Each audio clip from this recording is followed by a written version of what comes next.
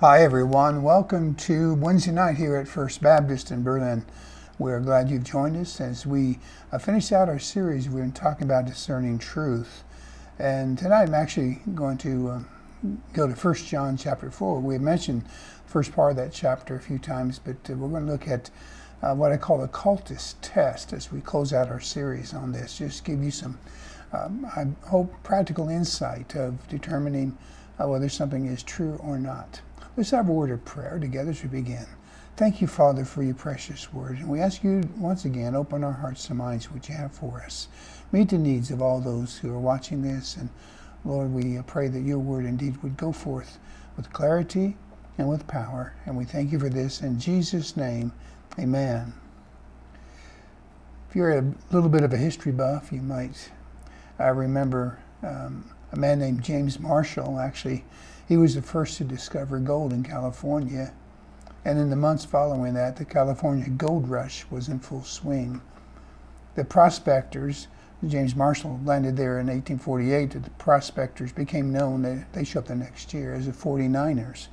They all came from all over to search for this precious metal. Well, they soon found out that not all that glitters is gold, and iron pyrite was found in abundance in the area. To the untrained eye, it's a worthless mineral, but it looked like the real thing. That's why we call it fool's gold. In fact, even the very experienced sometimes could be fooled.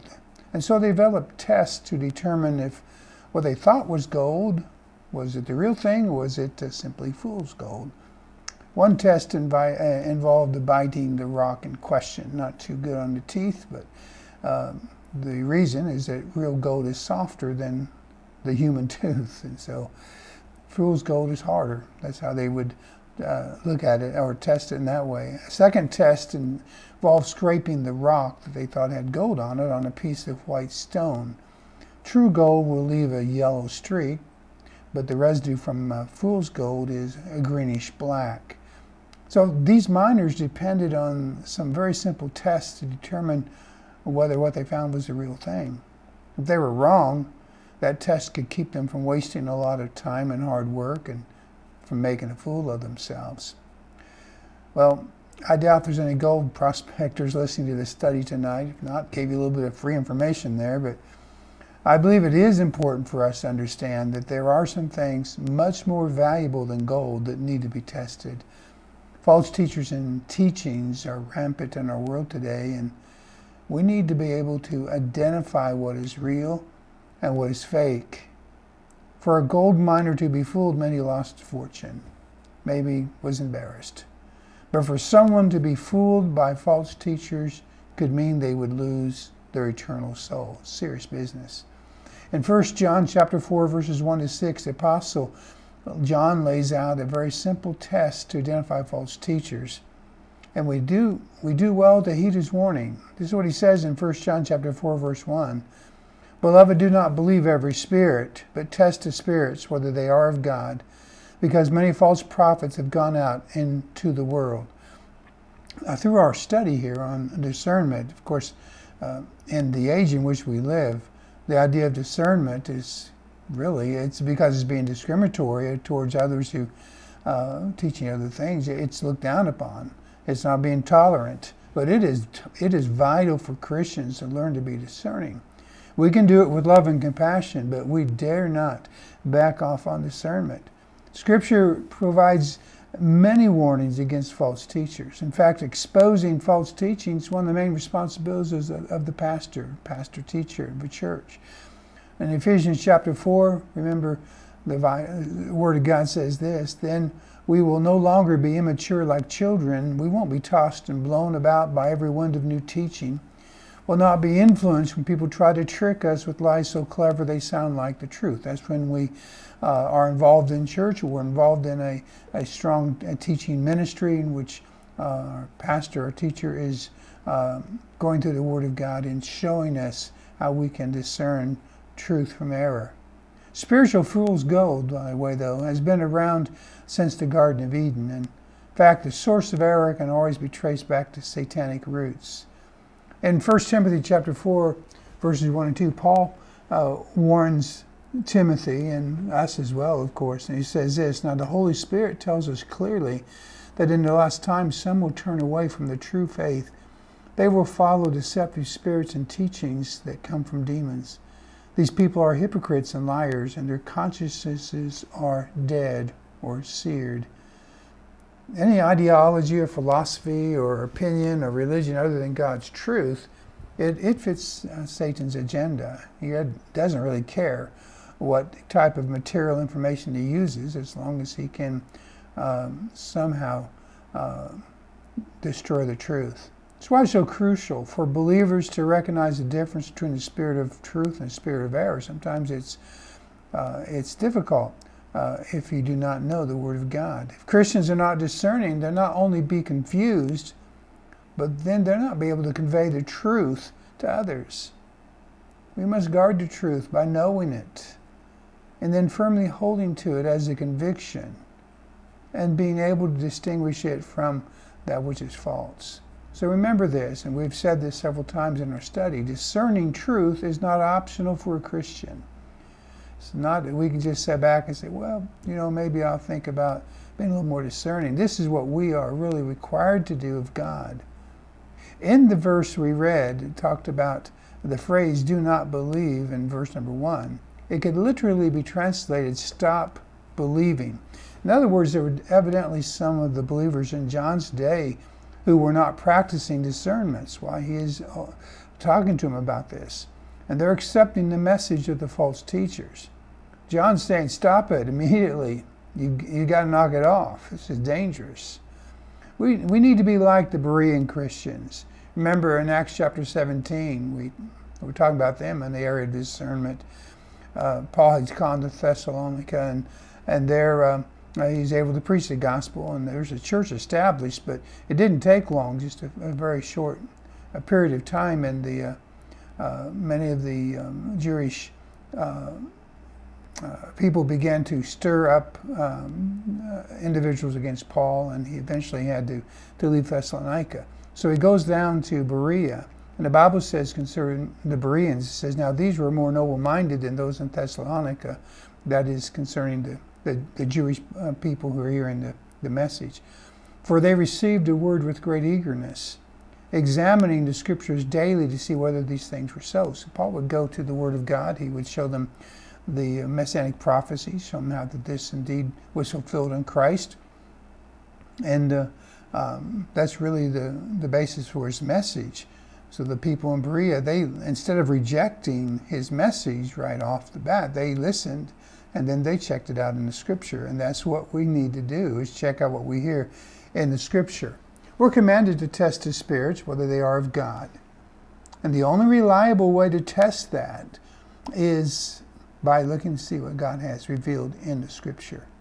Isaiah chapter 8, verse 20 says this, "Look to God's instructions and teachings. People who contradict his word are completely in the dark." So the Word of God is the perfect standard for our truth. It's not our human opinion or the popular thought of the day. It's one of the reasons when I conduct Bible studies, it's not a matter of sitting around and maybe reading a portion of Scripture and saying, well, what do you think this says? I mean, we may have some discussion about what someone sees in a certain passage, but it's not a matter of our opinion of what something says. The Bible says what it says, and it needs to be studied in such a way, and that's one of the responsibilities of a teacher, is to spend the time to be able to show indeed what the Word of God is saying. But it's not a matter of, well, I think it says this, and someone else says, well, I think it says something different. It's the Word of God says what it says. It's not based on our opinion. It's not based upon what might be the popular trend of the day. The less biblical knowledge there is, the more false teachings there's going to be, and the more it will be accepted. And here's one of the problems that the mainline denominations are experiencing. They have, for the most part, have rejected the idea of an inspired and infallible Word of God. So they completely rejected the idea of the sufficiency of the Word of God when it comes to knowing truth. And as a result, they are today accepting teachings which are in clear violation of the Word of God. Sometimes you find people in churches like that, and that's not the way they were brought up, and they're beginning to get a little upset. And I would say you need to be a lot upset if the church you're going to is embracing things that clearly in contradiction to Scripture. And either that church needs to pull out from that denomination, or those individuals involved in that church needs to get out and find a good Bible preaching church. Come out from among them and be ye separate, the Lord tells us. So it's important as God's people that we recognize that. We also need to be aware of Satan's methods. He masquerades the lies as truth all the time. He's very subtle. He uses, I guess we could say, the Trojan horse strategy to infiltrate churches with his deception. In 2 Peter chapter 2, verse number 1, Peter warns us of this. He says, "But there were also false prophets among the people, even as there will be false teachers among you, who will secretly bring in destructive heresies, even denying the Lord who bought them, and bring on themselves swift destruction." In fact, Satan's counterfeits usually contain some truth. Remember, it only takes a few drops of poison to contaminate something that might otherwise be a healthy substance. The cults may have a good point in their teaching. There may be something they say that is actually true, but the poison of false teaching completely destroys the truth when it's mixed in with the error there, of course. That is why it's absolutely necessary to test what we hear. And so we're looking at God's guidelines for testing truth. And this is in 1 John chapter 4. I'm going to read from verses 2 to 6. "By this you know the Spirit of God. Every spirit that confesses that Jesus Christ has come in the flesh is of God. And every spirit that does not confess that Jesus Christ has come in the flesh is not of God. And this is the spirit of the Antichrist, which you heard was coming, and now already in the world. You are of God, little children, and have overcome them, because he who is in you is greater than he who is in the world. They are of the world, therefore they speak as of the world, and the world hears them. We are of God. He who knows God hears us. He who is not of God does not hear us. By this we know the spirit of truth and the spirit of error." So there's the test we're going to look at. There's actually three different things that that we can see from this passage. First one is, does that person we're looking at, the one that we're trying to judge whether what they're saying is true or not, does that person confess Christ?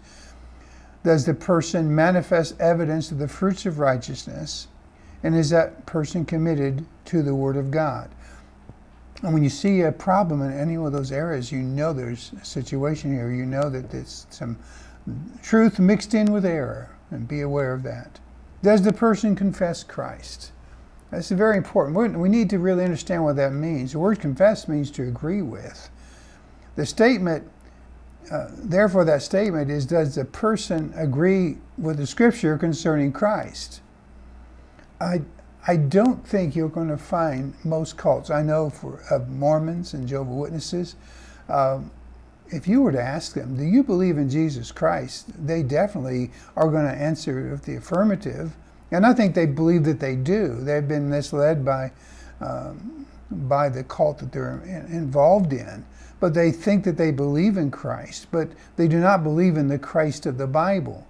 So they're not confessing Christ. It's this idea of what the Scripture says about Christ. It includes believing in the historical Jesus, the fact that Jesus existed upon this earth, but it also includes his deity. The truth is, Christ is not just a created being, but he's God in human form. That's what the Scripture says.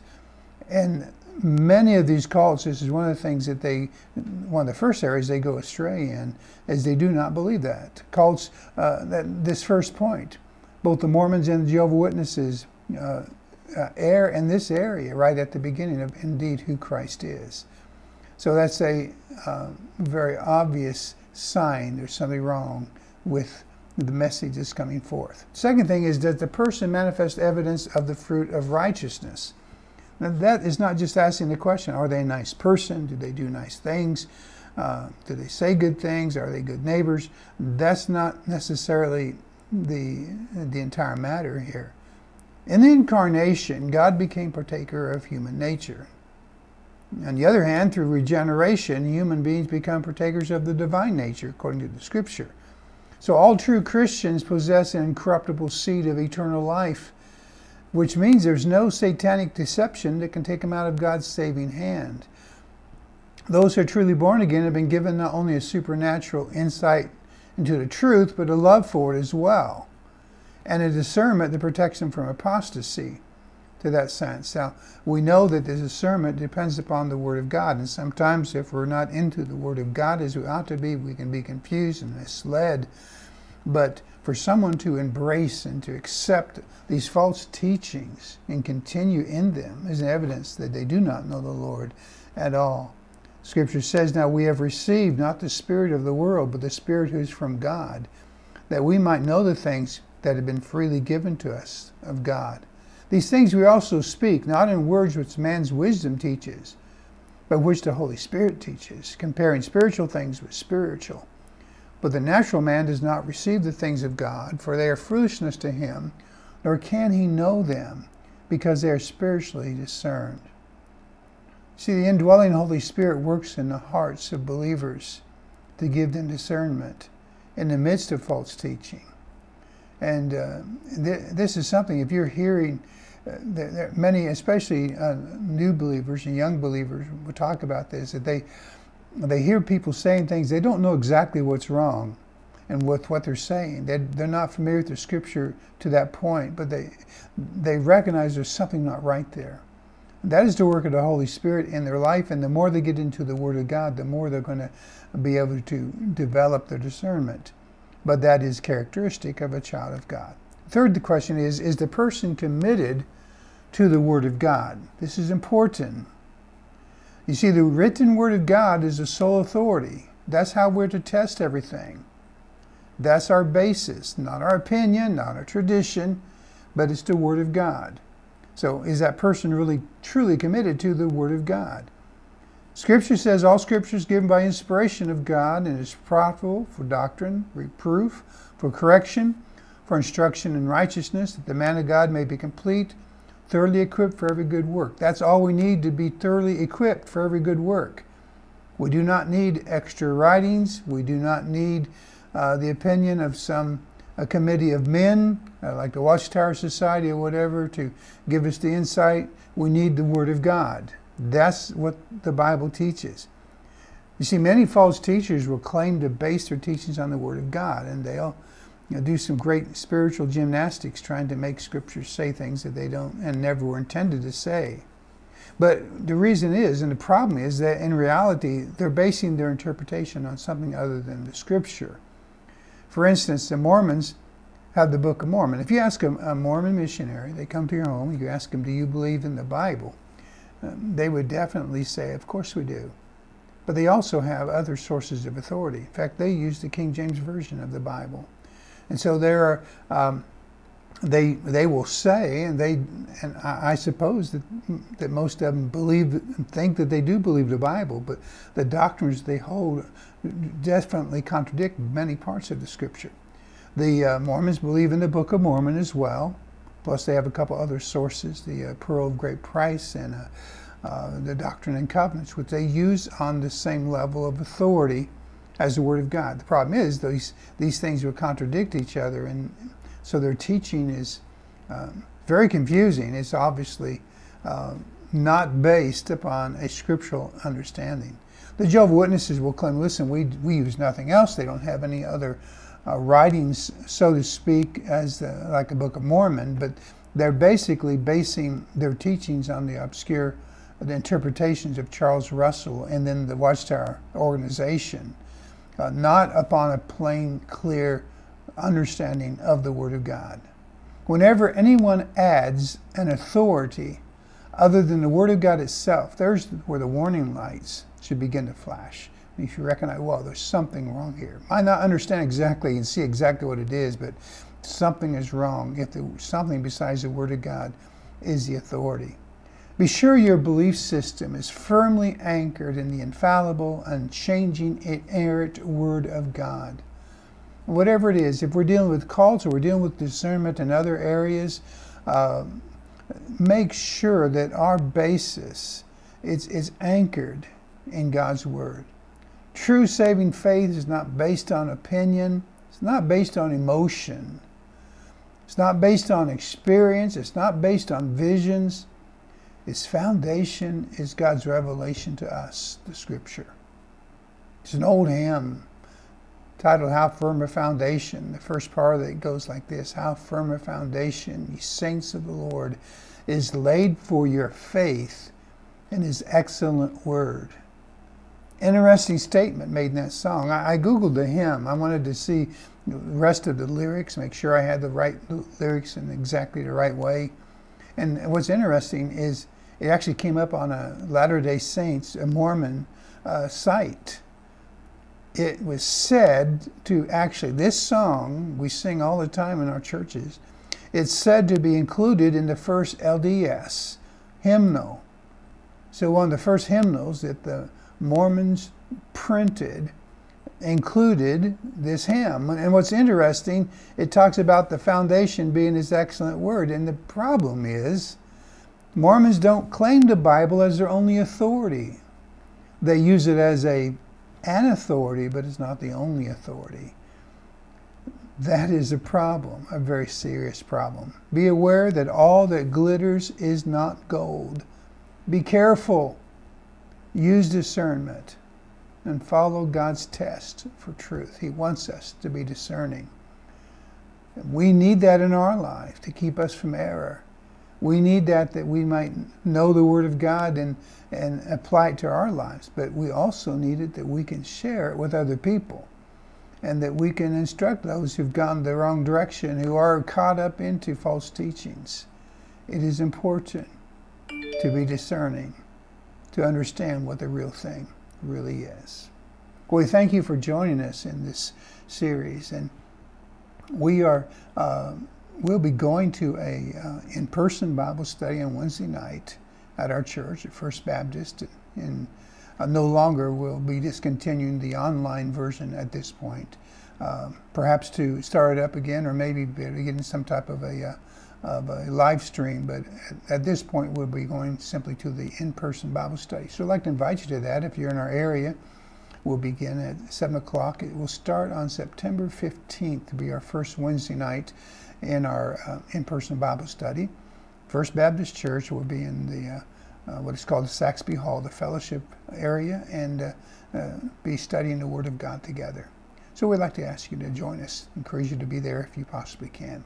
Thank you for being with us. I pray that this has been a help to you, and that your discernment of truth will be greatly enhanced. Very, very important for all of our lives. Well, my prayers are that you'll have a blessed week, and that we'll get to see you again very, very soon. God bless you.